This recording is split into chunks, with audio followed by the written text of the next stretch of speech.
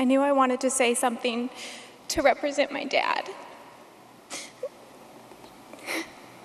The amazing husband and father that he was. I was struggling with the right words when I found a card that I had written for him several years ago on Father's Day. June 18th, 2005. Daddy, happy Father's Day.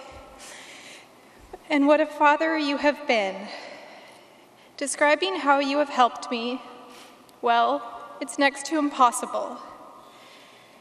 You have done so much just so I could be happy. You have fought for me, cared for me, and put my safety first. Above all, you have taught me how to be. I have achieved my goals because of you. You taught me that when I fall, I must get up. You have always led by example.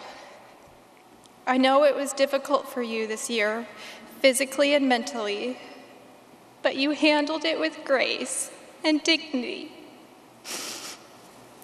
You always fight for the good and the morally right.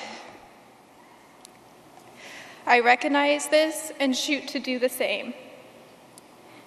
You have always given me something to strive for. If I had to pick one word for you, it would be integrity. Because though it's difficult for you to sometimes stand against the norm, you do, and have made such a difference in people's lives because of it. For everything you do, you're underappreciated. Some of the reason is me. I know I can be a pain, but I have always admired you, just as some would admire a God. You are the very reason there is good in my life, because early on you made sure of it.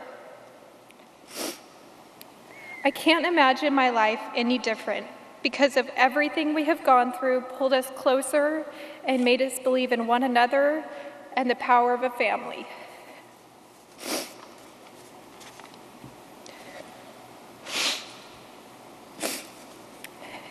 Daddy, I love you more than you will ever know.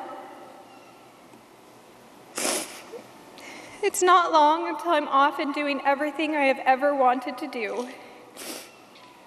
Every day, I'll carry the values, morals, ethics, and lessons that you instilled on me early on. So thank you, Daddy. And today, celebrate yourself. There's so much to love. Love always, Jill.